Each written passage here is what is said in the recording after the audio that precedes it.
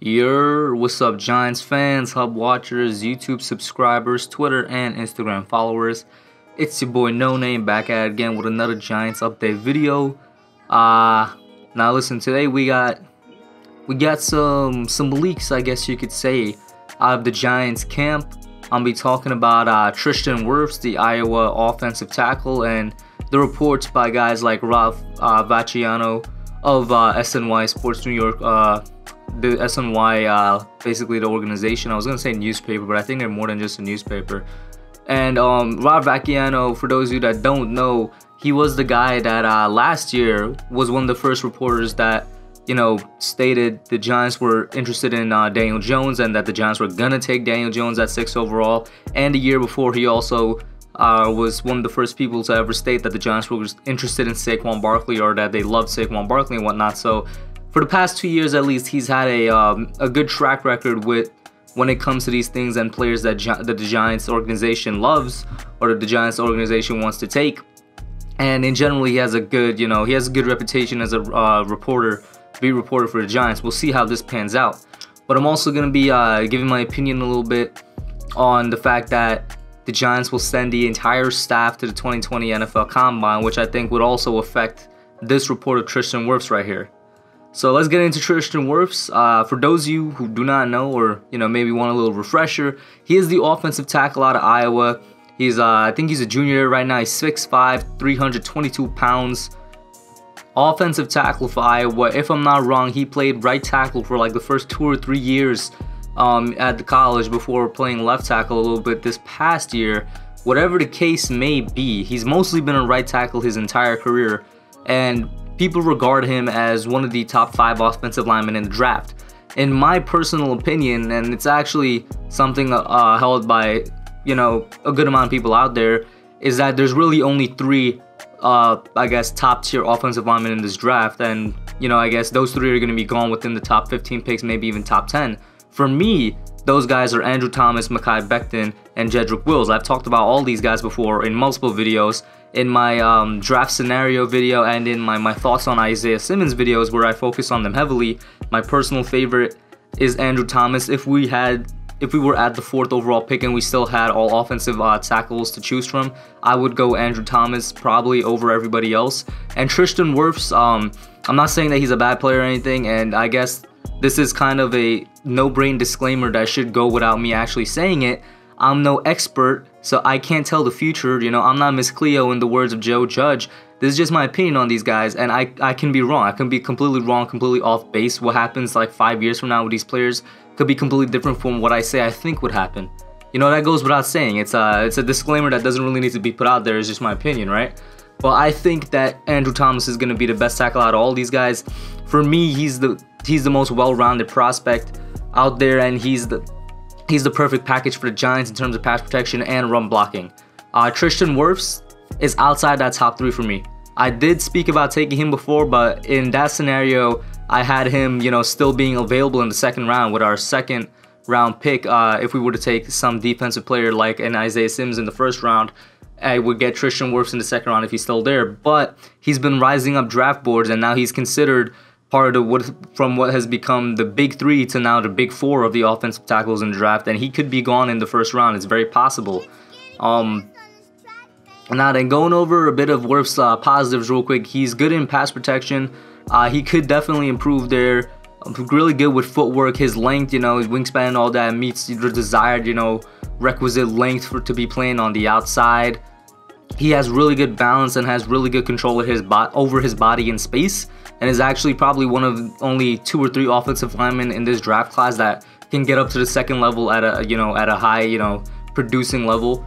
He's shown improvement in each of his 3 years at Iowa. He's worked on his game in each offseason clearly, and he seems to have become smarter in general with the game of football. And he's kind of built to really be put up against the power rushers, the bull rushers of the NFL. That's what he's built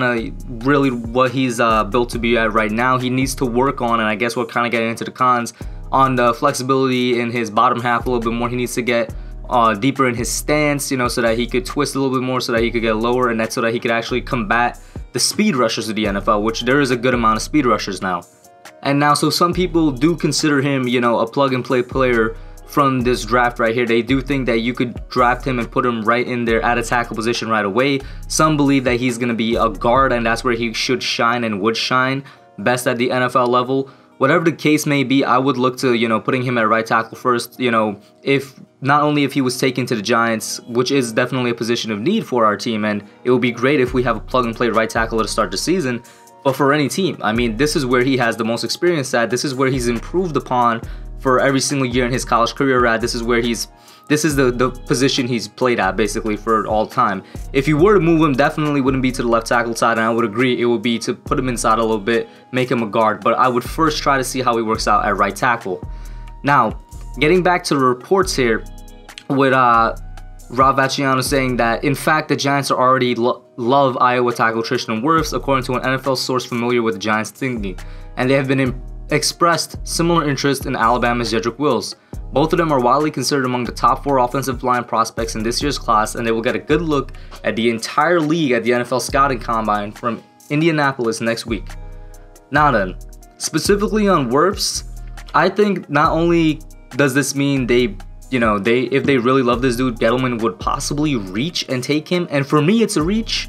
Like I said, I don't think he's in that top 3 O-lineman. I believe we could, I'm not saying he would drop to the 2nd round, but he's definitely going to be around there in the late 1st round, which leads me to my next point. This could be a sign that the Giants are looking to trade down with somebody. They could possibly be looking to trade down with Miami, who would be like the best scenario out of all the trade downs ever. You'd get obviously the 5th overall pick, and they'll probably give you their late 1st round pick, which is where they might look to take Wirfs, and they might take, you know, Simmons with that 5th overall, whatever the case is. But in my opinion, this is a sign that they may trade down. Whether it's to somebody close like Miami, or whether it's towards the middle of the 1st round where you would still get Wirfs, I definitely believe that. Maybe the Raiders or something who also have multiple 1st round picks, and they pick towards the middle of the 1st round. Whatever the case may be, I think this is a sign that the Giants are looking to trade down. And this might be a message to teams, you know, it's a subtle message out to teams that, hey man, call us with your offers. Or it could be a smokescreen. Whatever the case is, it should be taken very seriously, because the last couple times Vacciano came and said the Giants love this player, it was our #1 overall pick. And given Dave Gettleman's record, or not really record, but how he's done with the NFL draft so far, I'm definitely inclined to trust whoever he chooses. Even though I don't agree with it, I'll go with it. Now, getting to the combine, which I did mention at the end here in the quote that I wrote out, that, you know, the entire league will get a better look at everything at the combine.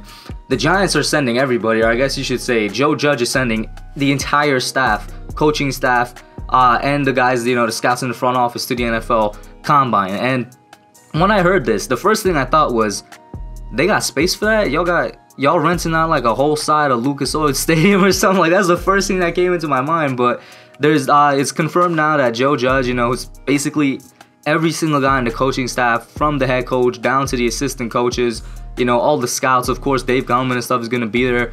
Literally everybody possible that can be there will be there, is what it's looking like. And this is good. I mean, there's nothing bad about this. You know, of course, if it works out with everybody's schedule and whatnot, this is probably the best way to do things. There's definitely a way it could go all wrong. It could get hectic. I mean, having that many heads in one room talking about all these players, there's going to be like disagreements all over the place for sure. But at the same time, now you're going to get everybody's opinion on everything. And usually the head coach does go with the general manager to the combine. You know, it's usually the head coach, sometimes the defensive coordinator, but definitely some offensive assistants are there. But now, since you have everybody there, you got an opinion from everybody. They could be like, hey, yo, we like that wide receiver out of Notre Dame. You know, Judge could say that. Then next thing you know, Jason Garrett's like, yeah, he's good, but I would like somebody a little bit more lengthy for, you know, the scheme I'm going to run. And then next thing you know, the wide receivers coach, Tyke Tolbert, is like, don't worry about it. I'll got him. I'll teach him how to jump high enough. Whatever the case is, there's nothing really bad that could come out from this. And it definitely shows a united front. And I mean, that's kind of been one of the main messages of the new Giants, even though we're not that new. But since Gettleman take over, I'll say that it's been something that he's been trying to push, both with Shermer and with Judge. Now that they're working, you know, together hand in hand, they're both trying to push kind of that more togetherness, that united front, that, you know, it's all about the team and not about the individual type of message out there. And this is definitely a way to do it. Like I said, I don't see anything bad coming from this, and maybe through the combine, we'll we'll get some other reports as to whether or not they still love Tristan Wirfs. Maybe everybody gets the side of him, and they come to an agreement that, hey, he's good, but he's not that good, or it's just a report about it being reaffirmed. And sometimes, in my opinion, in my personal opinion, when Dave Gettleman's made up his mind, he's made up his mind. He's taken who he wants. And for us, it's worked out better than working out for the worst. So I'm fine with it. But that's what I got for y'all today. You know, talking about Tristan Wirfs a little bit and the NFL Combine. Let me know what you guys think. What do you think about this Iowa offensive tackle? Do you think we should take him? Do you think, like me, it's a sign that we're trading down? And what do you think about the entire staff going to the Combine? That's it for today. I'm out. Alright guys, thanks for watching. Put your comments down below. Make sure you smash that like button, subscribe, and turn on post notifications. Until next time, I'm out.